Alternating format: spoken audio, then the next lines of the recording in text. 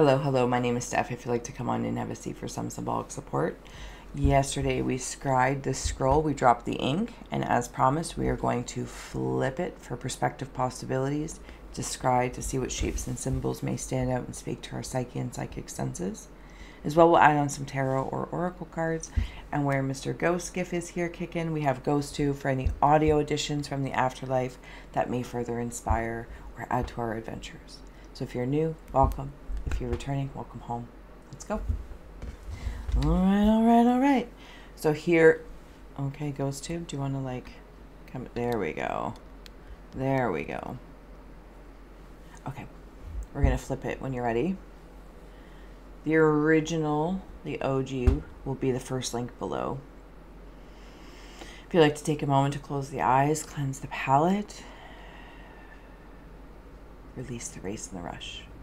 Activating the abstract mind and ancient awareness to perceive and receive symbolic support. In the name and honor of anyone here at any time, may you meet a message with meaning. Okay.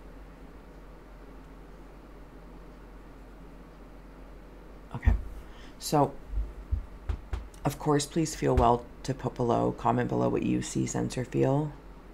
Always, or drop an emoji, as I appreciate any interactions with the channel. I'm seeing night vision.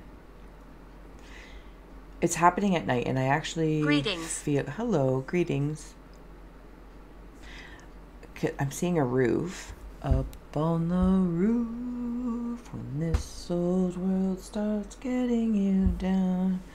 I can't remember the rest. So it's like I can hear a conversation, and for a moment I'm going to wander into the rabbit hole, if I may, that I'm young, I'm a child, and I have been listening to maybe parents fighting, older siblings, maybe other siblings fighting, maybe there's an apartment building or main floor, second floor, I'm not sure what it is, but there is conversations happening between a floor of that would be my roof, the above becomes the below, and I feel a little worrisome about that, and maybe this is very reflective of where you might be at, because something is cocooning around this vision, because I feel as though with this hypnotic night vision, day vision, like when you're at an optometrist, it's like better, less, and they keep putting those slides in front of your eyes, better, worse, better, worse, better, worse. That's how I'm looking at something quite specifically. If it's not in relation to my childhood per se, I'm gonna whip in there, whether it's for one or a few. It's as though it's an actual roof. The conversation is happening outside of my roof, and I can hear pronunciation, not pitter patter footsteps. It's pronunciations, but it's like, Charlie Brown.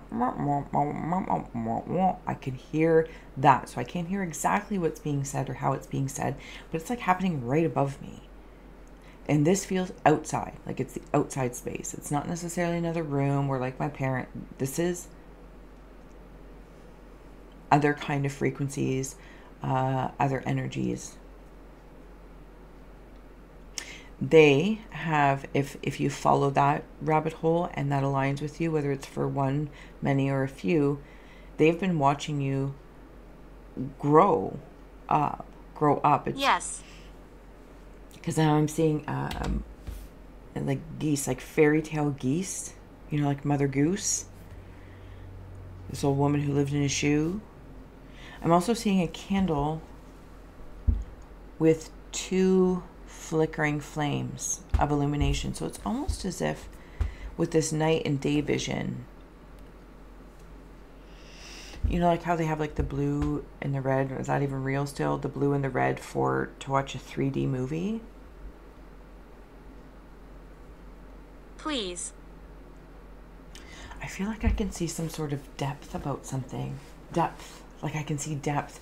But there's a refocusing that's happening. But it happens, I think, at nighttime or while I'm sleeping. And it's something ocular-esque. But it's like I'm in a hypnotic state to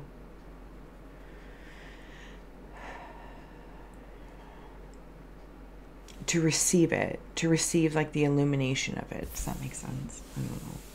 It does. I feel it. I feel it, but I don't know if I'm doing it justice or butchering it. But hopefully you're qualified. You know how to put it together. Of course. I also feel like in these eyes, I have like watery eyes. I don't know if this is in relation to the same thing or if I'm slightly stepping out where because maybe don't cry for me, Argentina. So there might be some sort of crying, releasing of a chemical reaction, or when you get eye drops in your eyes and Purgatory. it makes your eyes look all yellow or makes, anyway, something about that. Releasing through the chemical. Now, the interesting way I'm seeing this is, see these beings here, they're kind of like blobbish with these tails to each of these points. These are like puddles. There's two ways I'm going to go through this. Yeah, okay. Okay, there's two ways I'm going to go through this. One, when I cry and my tears fall. I want to stay. And they gather. And they become their own beings of my emotions. So they're like externalized energy of my emotions, and they can gather together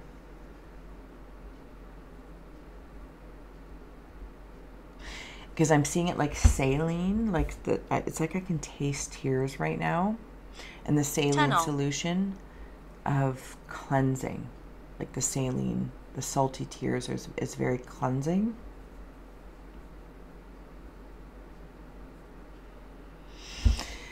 So there's another way I'm going to go through it. I feel like there's some part of me that cries when I think of this situation, this person, place, or thing. Grief, an animal, I don't know, something. Maybe when I was a child, the hurt, the pain.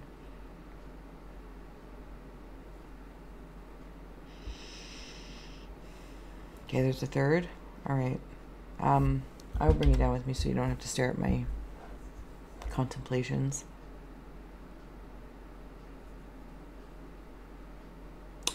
Sorry, I'm going to stay there for a second because they come out of this and it's like it's going to open the gates. I feel like I've been holding back a little bit. I feel like I've been holding back tears, which is really cleansing because I'm back to the saline, which all unites.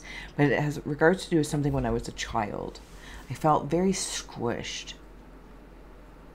I felt like when or even maybe it's my inner child, I feel squished. I don't know, like I'm in a crawl space.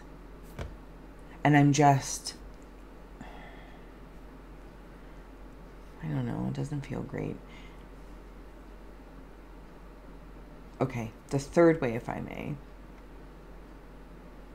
What do I do? There are beings that, these could be the same roof beings. I'm not sure what you do, love. We're all here together and we're figuring it out together. We do not have to do it alone. Could be these roof beings. I'm not really sure. These other beings that are stepping forward, they don't have form, but they do. They can take form. Imagine if like a bunch of body of water comes up and creates a form, but it would still have like this, like, I don't know, watery form to it. Not solid in the way that we might be familiar with solid structures. And I feel like they're leaving footprints. So, but this is more like the invisible space, invisible footprints around your house. And you know, like sometimes if you even spill water or something, you don't really notice it until you catch a glimpse of lighting a certain way. And you're like, oh my goodness, is there water right there? Like, how did that get there? I feel like they walk through the home. I don't know, there's just footprints. But they're invisible footprints, and I catch glimpses of them. Somebody might feel connected to a water world. A water world.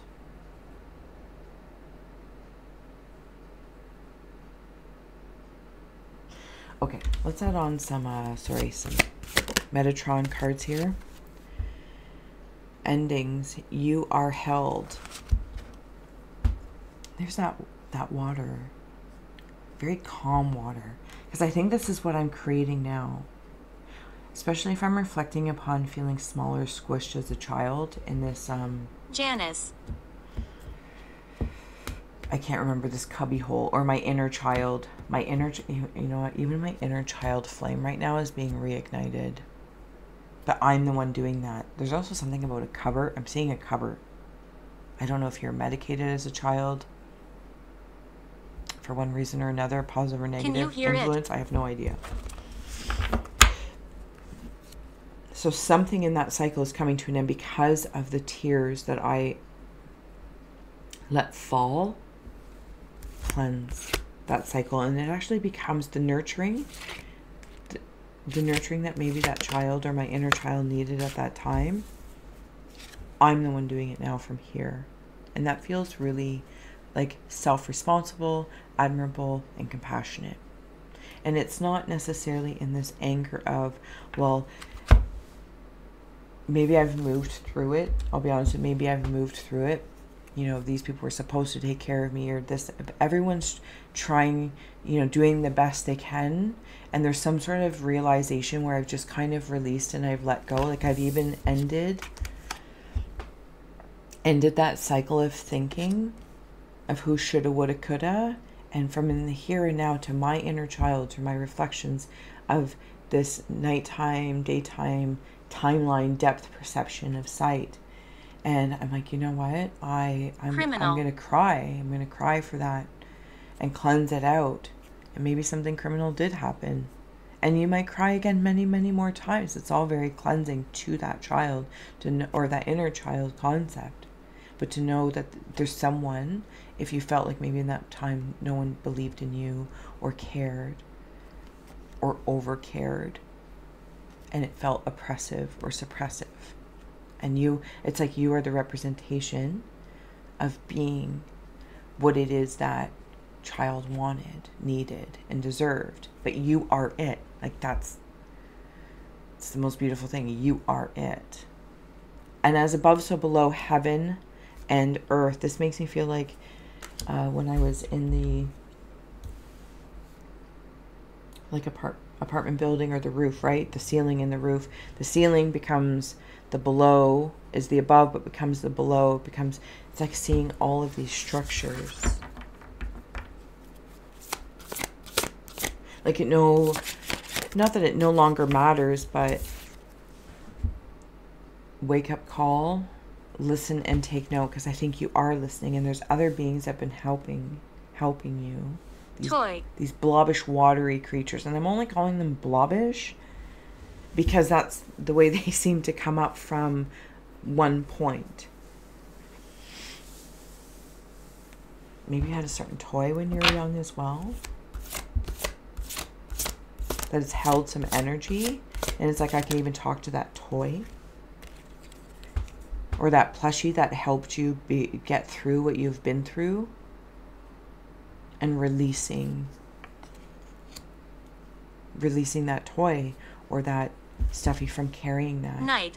Silver warrior of light. There's that water again that I'm coming up from. I feel like, I don't know if it's just an emotional thing or somebody straight up has an intuitive knowing about maybe these beings. Something about a water world. But this...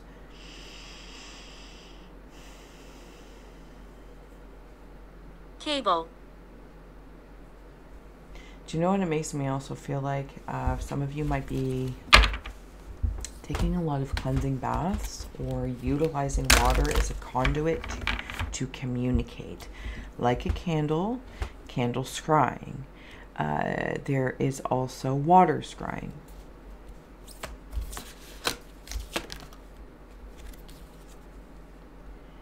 Destiny.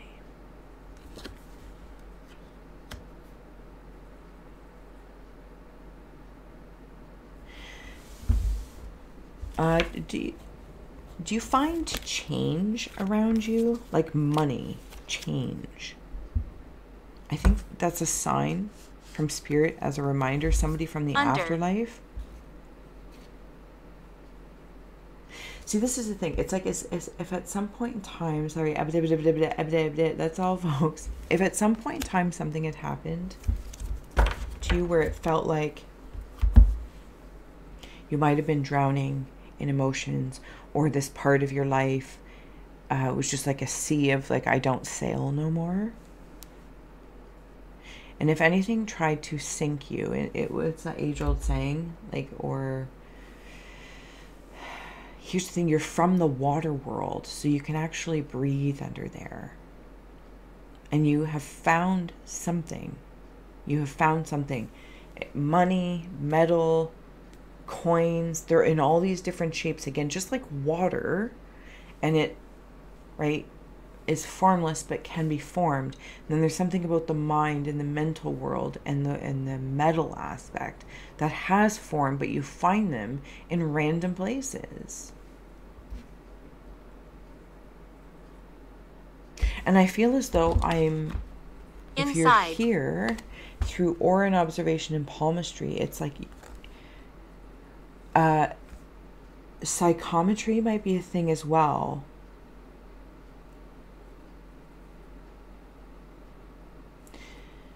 When you find these coins or these photographs or these toys, and I'm keeping it internal first, not necessarily applying it externally.